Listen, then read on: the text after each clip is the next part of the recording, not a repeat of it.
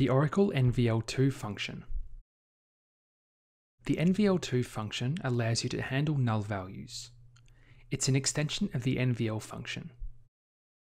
The NVL2 function checks a value, but then can return something else if it is null. This is where it differs from the NVL function. As a result, NVL2 has 3 parameters and NVL has 2.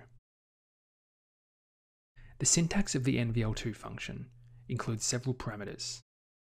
First, we specify the value to check whether it's null or not null. Then, we specify the value to return if the first value is not null. Finally, in the third parameter, we specify the value to return if the value to check is null. You can find out more about this function in the link provided in the description. And now we're going to look at some examples. For these examples, we're going to use this customers table here, which contains some null values. In the first example, we're going to look for null values of first name. If that's not null, we return first name, but if it's null, we specify no name provided. In this example, we can see that all cases have returned the first name. This is because none of them are null. In the second example, we're going to check for the first name. If it's null, return first name. If it's not null, return first name. If it's null, return null. This function won't actually do anything, but we're going to check what happens if we provide a null parameter. You can see that the values are the same. In the third example, we're going to check the employee's value.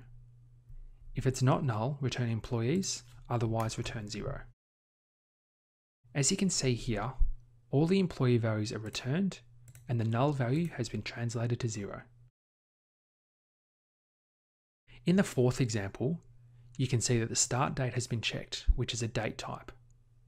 If it's not null, return start date, but if it is null, return the 1st of January 2000. You can see that all the values have been loaded, except for this value here. The null value has been translated to 1st of January 2000. The last example is where we translate the value to 2 different strings. We're going to check the employee's value for null. If it's not null, we want to see has some employees. But if it's null, we want to see the word 0.